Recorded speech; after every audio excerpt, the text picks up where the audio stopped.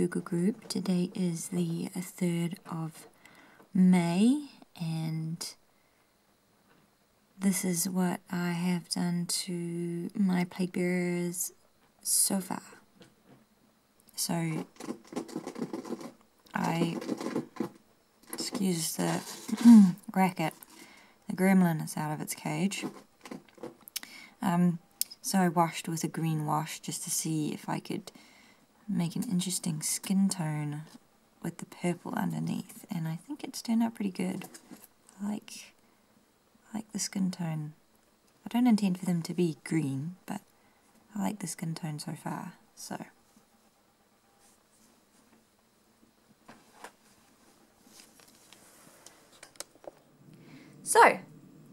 question of the day is, what miniature vehicle diorama inspired you most when you first became interested in the painting side of the hobby? What was it about that piece that really stuck with you and inspired you to be a better painter? Do you remember who painted it? Well, I can't really answer that question because I don't have a specific model that inspired me. It was artists that inspired me, and 3 in particular on YouTube. So the first one is Christy from the channel War Games, Soldiers and Strategy. She is the most amazing miniature painter. If you haven't seen her channel, go and check it out. She's fantastic. She does historical pieces, mostly. I think there's a few others thrown in there for fun, and yeah, she's brilliant, fantastic, absolutely great artist. And if you haven't subscribed to her channel or checked her videos out, go and have a look. I've watched most of her videos and I'm always extremely impressed with her work. I aspire to be that good one day. Here's hoping.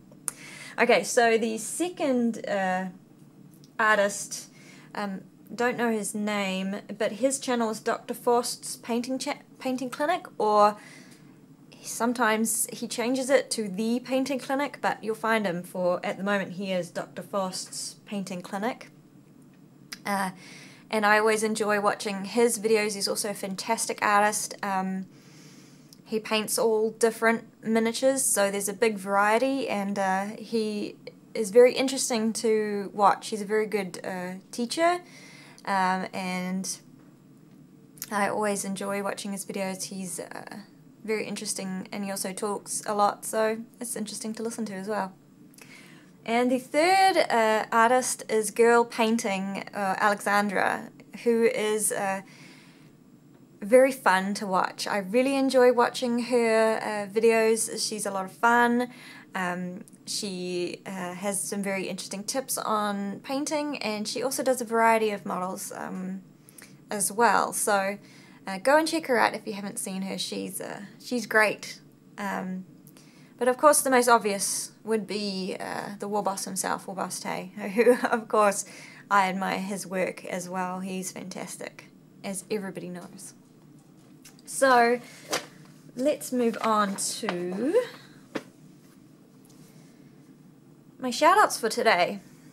Apart from those ones, these are shoutouts for people in the Google group. So today I'd like to shout out to Natloaf, who is, as far as I know, the only other girl in the challenge. So hello, and girl power, and I'm glad to see some other girl in the challenge. I'm really looking forward to how her Chaos Space Marines turn out. She's only doing level 1, but go and have a look. She's a pretty good painter, actually. I've seen she's posted some photos of her previous Space Marines, and they look really good, so go check her out.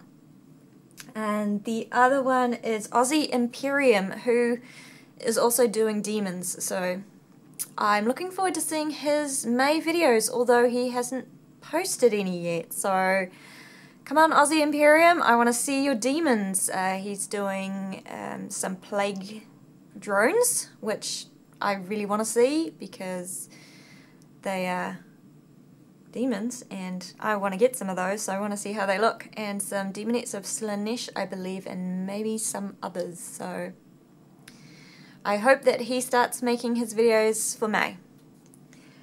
The other one is the Warhammer Fat Kids, who are doing some Japanese 15mm models, I think, and I haven't seen their videos for May yet, so I hope they get their videos out, and come on guys, get your videos out there. We were waiting to see, or I'm waiting to see, so those are my 3 shout outs. Check out their channels, they're all really interesting. So I want to move on to my tertiary objective. Sorry, lots of talking today. Hopefully this video doesn't run too long. I'm going to try and keep these videos in May really short so people aren't discouraged from watching them. I know I would be if they were 20 minutes long. So, my tertiary objective, the question, or the tertiary objective is, choose a project that you are looking forward to following and why. Well, that's really, really hard for me. It is really... I'm looking forward to everybody's project. I enjoy watching everybody's videos and commenting on everybody's videos, so I feel a little bit disappointed that I'm not going to be able to watch every single video, especially at home, because I have an internet issue, as some people already know, living in the country, no unlimited internet, so I sadly can't watch everybody's videos at once, which is terribly distressing for me, because I would really love to follow everybody, but I decided for my tertiary objective to pick the models that I am most looking forward to seeing progress on and mentioning them. So the first one is the Hobby Habit, who is doing some dwarves. I'm really looking forward to seeing how they turn out. He's also doing a little bit of scenery as well, which should be pretty interesting and cool. The next one is Daniel Sprinkle, who's doing Nagash. I'm really looking forward to see how his Nagash is going to turn out. I've never seen anybody paint a Nagash before, so that should be good. The next one is Oh Wise Owl, who's doing water trolls. I'm not familiar with them, but they look like really cool models, and I want to see what he does with those. He's always got some interesting colour schemes, so that should be really good to see. Tookie Y, who's doing Game of Thrones inspired models, and I'm really looking forward to seeing what he's going to do with those and how they're going to look in the end, and all the fluff that's going to go with it. We shall see. The next one is Mortis Causa, who's doing a Necromancer and his Corpse Cart. I'm looking forward to those, to see how he's going to progress with those, and his level 4 fluff. I am intrigued and interested to see what's going to happen to his Necromancer. So, and the last one that I chose, unfortunately the last one, because I could go on and on and on, is the Viking Runesmith, who is doing Skaven. And I'm really looking forward to seeing those, especially Mini-Me, the little rat. So I'm really looking forward to seeing how that's going to turn out. So that's my tertiary objective done. And if you haven't checked out those guys' channels, go and take a look if their projects intrigue you too. So next, I have to roll the dice to see what happens to my pride of fatties who have been away adventuring. So let's go do that now. So my first roll is going to be for my avatar Gaia. So I will roll to see if how many warbucks she gets. 10, 11, 12, 13, 14. Next will be Elvira.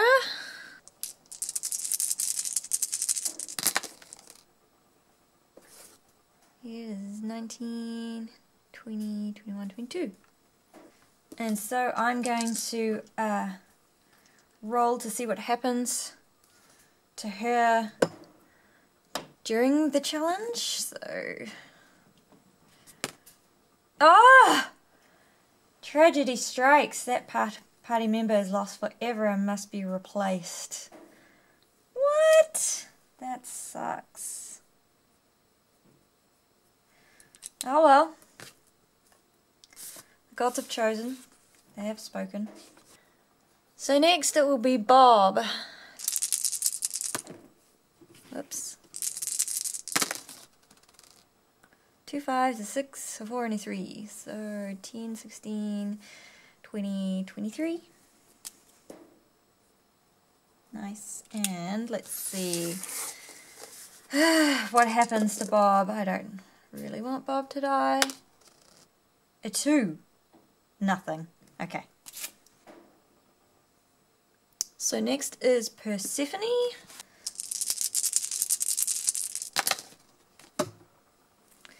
5, 4, 2, and 2 1s. So that is 10, 11, 12, 13.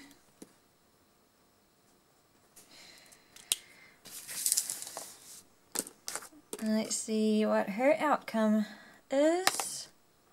A 4. That party member manages to bring back an extra 5d6. So she gets to roll again. 6, a 4, a 5, a 2, and a 3. So 10, 15, 20. Nice. So next is Clyde.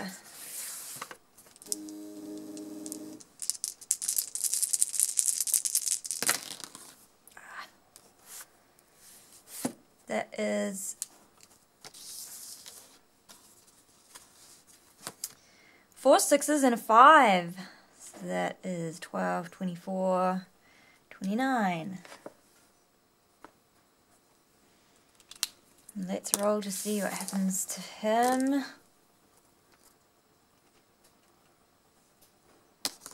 Ugh, a 1. Well, at least him and Elvira got to go together because they were very close. I will be getting a couple more companions together, that means. Unfortunately. But, so in the meantime, I will be upgrading Persephone for 50 warbucks. So she will be rolling differently. So she's going to train at the Spicy Latina, and she and Elvira and Bob will, she and Gaia and Bob are going out on a new adventure. In the meantime, I will be gathering more party members to go with them. So that's that. Thank you so much for watching, and I'll see you tomorrow. Bye.